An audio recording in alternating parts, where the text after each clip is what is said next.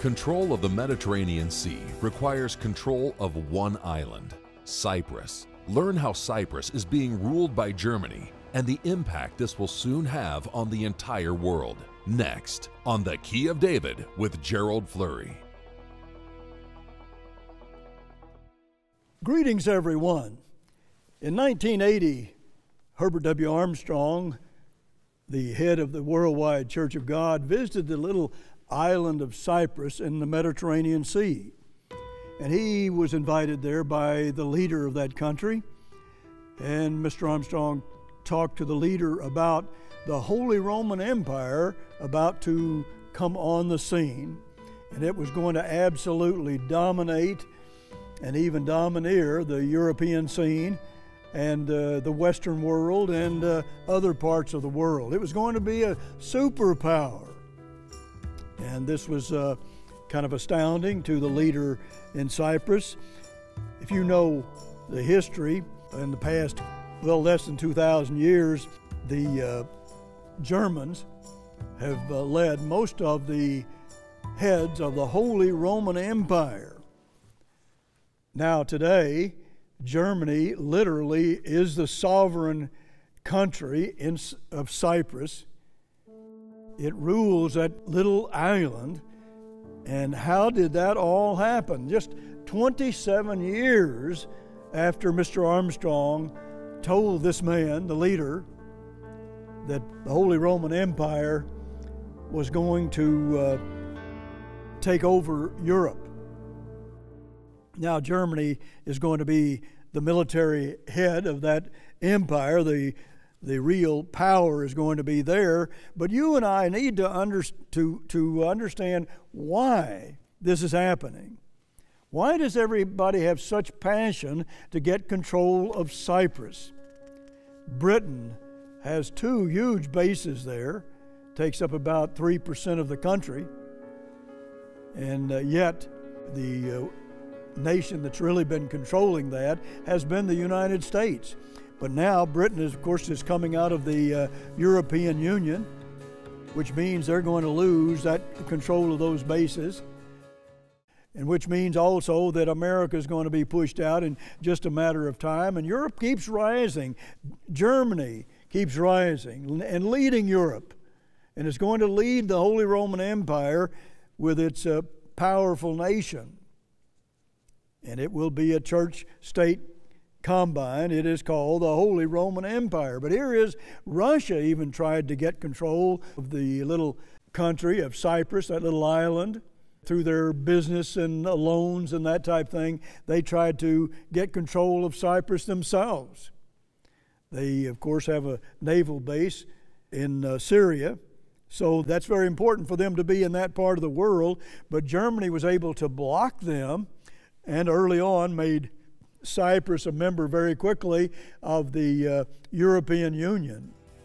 And some terrible things began to happen in Cyprus, and Germany was able to get control of this very strategic island. Now we have a booklet on the Holy Roman Empire, a large booklet, that we will offer you at the end of this program and give you the whole history of this Holy Roman Empire and why so many nations are passionately trying to get control of Cyprus and Syria and other nations in the Middle East. And I want to talk to you today about how Germany conquers Cyprus. Here is a comment we made in thetrumpet.com, June 2nd, 2010. Cyprus, an EU member nation, has been pivotal in geopolitics for millennia. I mean, for thousands of years. Well, how can that be?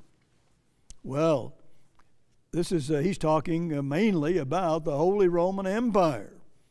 Then it goes on to say, it continues to be of great importance for a variety of strategic reasons to the European Union as a base for the future projection of European power into the Holy Land, Middle East, and Persian Gulf. Both Rome and Berlin, the main drivers behind the EU expansionist vision, understand the vital geostrategic position of Cyprus as a Christian military outpost and a key sea gate within the Islamic Middle East arena. Now, as you probably know, Jerusalem is one of the most holy sites of Islam. It is also probably the holiest site of the European Union. And you'll see that as they complete their formation, it's going to be pared down considerably. But the heart and core of that Holy Roman Empire is Germany and Rome. And here they're talking about, we're talking about Germany or Rome and Berlin. So if you think about the proximity of Cyprus to all of these strategic areas in the Middle East, you begin to understand why it is so important to these great powers of the world, as are other strategic nations and gateways, waterways that where a lot of trade is transpiring most of the time, just about every day. We go in here and it says the geostrategic position of Cyprus, located at the crossroads to the Aegean and Mediterranean seas and Suez, possessing good seaports. Notice this, possessing good seaports, airports, and radar surveillance systems to survey the skies across the Middle East, Persian Gulf, and North Africa makes it a great watching post. Well, and you know that that was built mainly by Britain and America. But this gives anybody in Cyprus that has control of that country, gives them a monitor over all of Iran and North Africa, the entire Middle East. And it's a tremendous asset to anybody who wants to implement their power in the Middle East. And let me tell you, Germany has a supreme desire to do just that. I talked last week about Germany having a clash with the king of the south, which is Iran, and radical Islam. And Germany and the Holy Roman Empire is the king of the north. I'll show you that again in a moment, but notice what it says here. Cyprus, and we wrote this January 9th, several years ago. Cyprus is also a listening post from which to monitor electronic communication media, very helpful for signals intelligence, just the very best intelligence that is available. With the surveillance technology installed in Cyprus for decades, Britain has been able to share intelligence data with the United States and now, no doubt, with the EU as a member state.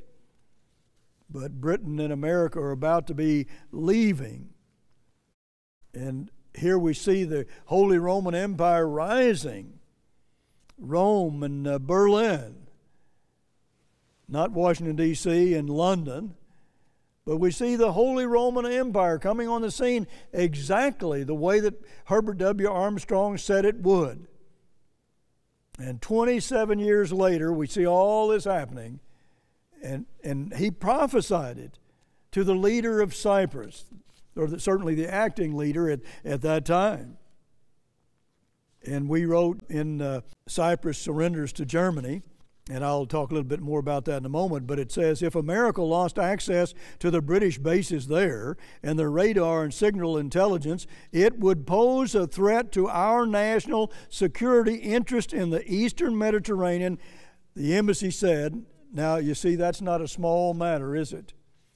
It's actually damaging our national security. Now, was a strategy consultant by the name of Aris Patasis, and he said it's a misnomer to think of these two huge bases on Cyprus as belonging to Britain. He said, for several years, all of it has been in control of America. Soon, they're going to lose that, and that's going to diminish America's power and intelligence in the Middle East in an enormous way. And it's going to enhance that of Germany and Italy a great deal more. You know that with Britain now pulling out of the European Union. It's called Brexit today. There is a reason why. There's a reason why they're pulling out. They see what is happening. They see this Holy Roman Empire rising, and that is not the freedom that they've always had. And they know it's a dictatorial, German-led, powerful entity in Europe. And we need to understand that, because it is fulfilling a great Bible prophecy. And I'm telling you, when this all is totally formed, and it's very near that right now, this world is going to be shocked. But I'll tell you some people that are not going to be shocked, and that is this little church that has been teaching this for over 70 years. And it's not going to be shocking to our people at all. But we see all of these prophecies about the Holy Roman Empire spreading or growing like a wildfire, just raging and continually getting more powerful. But Cyprus got into a very serious debt problem, which the U.S. has as well, and they were just bankrupt, and so they had to be bailed out. Now that's a lot of money, and Germany was about the only one that could really do that the way it needed to be done. They had the power, they had the money to do that, of all things. They are much more powerful financially than America, believe me, and Britain. They really are. But even though Germany was able to block Russia, they still had to make that nation pay a pretty good percentage of that bailout themselves. That is, the very people who had money in the bank. And you could say, well, the nation sort of came kicking and screaming, but they had to take Germany's deal or go totally bankrupt. And Germany took over, and the demand of Germany was that they were going to be the sovereign power in that little island, that little strategic island. And Germany has been planning this for a long time. Just to try to get the importance of this, it again is another stunning statement, and I'll read it to you. And it's from the same article I've been reading from. Remember, from the start, the euro was designed to fail in this way. A common currency within a common government is an unstable halfway point on the way to becoming a superstate. Ordinary Europeans did not want to become part of a superstate, so the EU elites set up the euro knowing that for it to work, the EU must complete the journey. Europeans would be forced against their will into a political union. Now, we can better see why Britain is pulling out of this European Union. They see where it's headed. And there have been 6 heads to this Holy Roman Empire. And it has just routinely filled Europe with blood. In all of those 6 heads. And many of them just converting people to their religion. Terrible, terrible violence. Now, Mr. Armstrong visited this little island in 1980. He understood the problems of Cyprus and had talked to the president and leader about those problems in his country. And then here's what we wrote about what he said.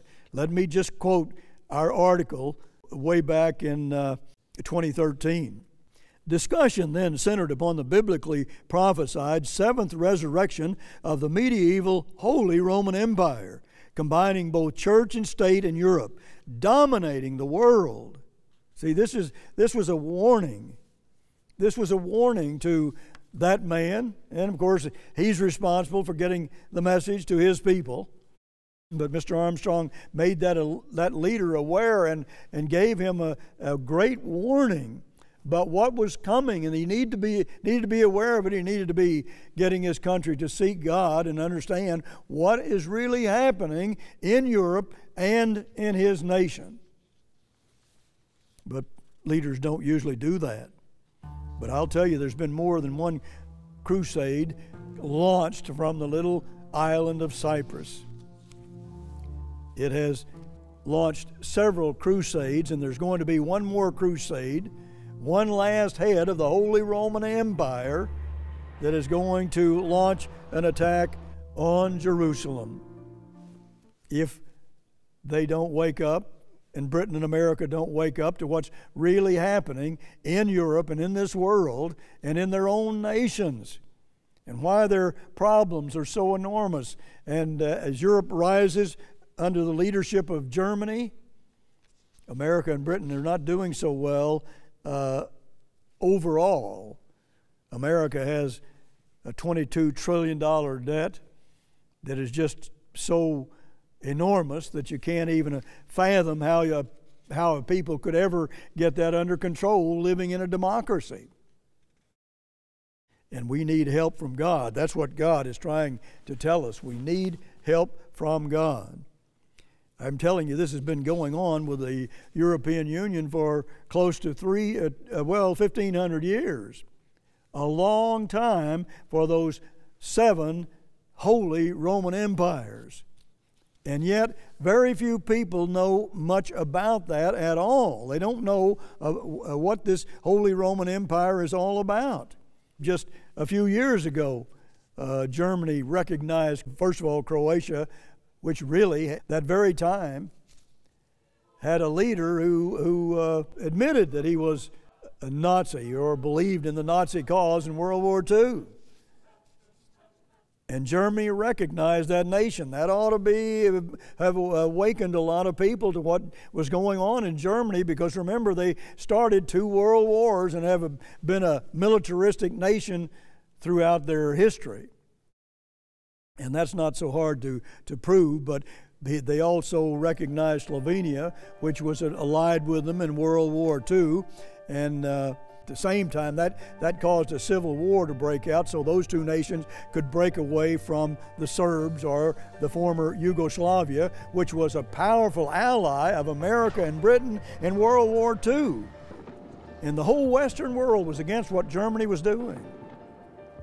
All of Europe and America. And Germany said, we're going to go ahead with it, and began to put the pressure on everybody, financially in some ways, or threatening them, just breaking up the European Union.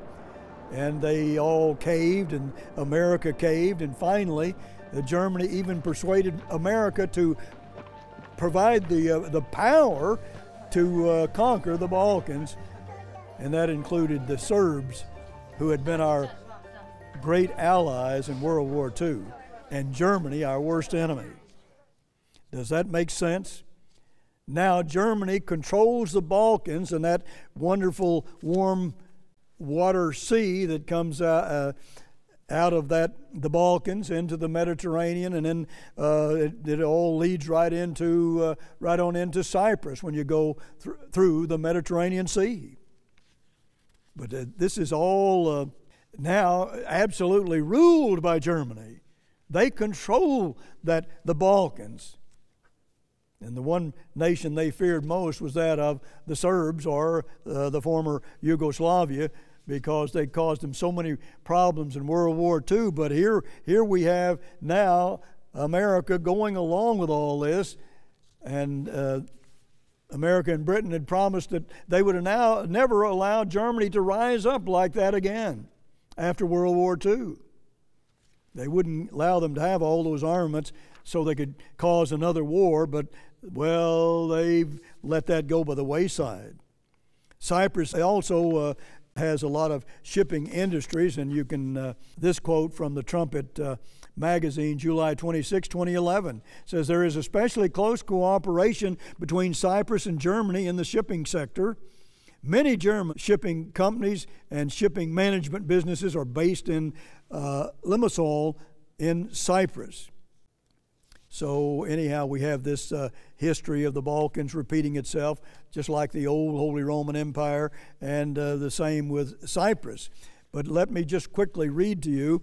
Well, I'll just paraphrase this. I gave it to you last week, but it talks about the king of the north and the king of the south. The king of the north is Germany and the Holy Roman Empire, and the king of the south is Iran and radical Islam, and they're going to clash.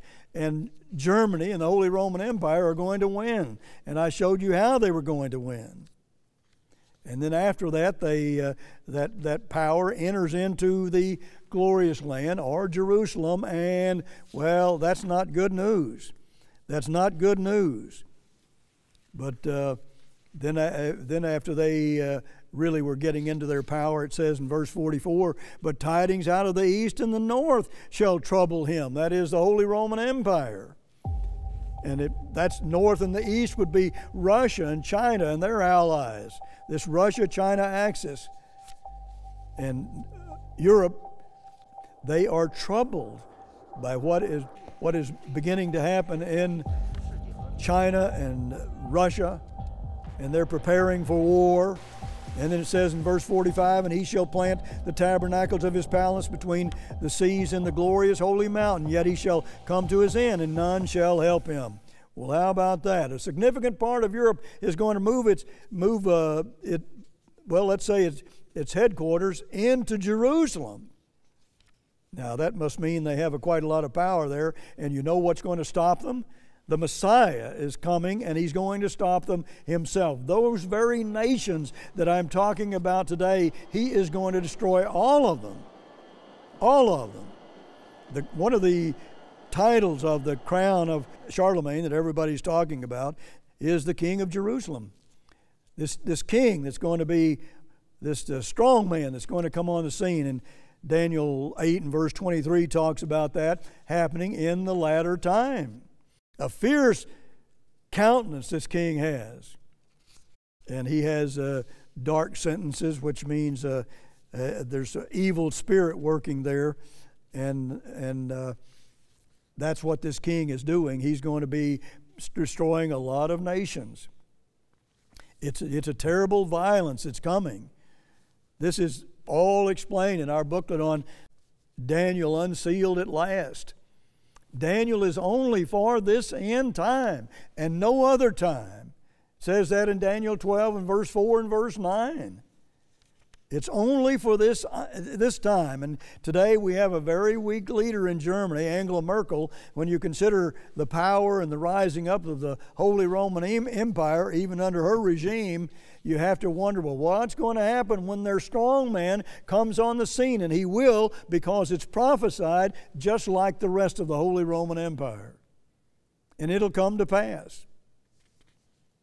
And it says, his power shall be mighty, and goes on to verse 25 and says that, he's going to destroy a lot himself, but he's going to be destroyed by the Prince of Princes, and he shall be broken without hand.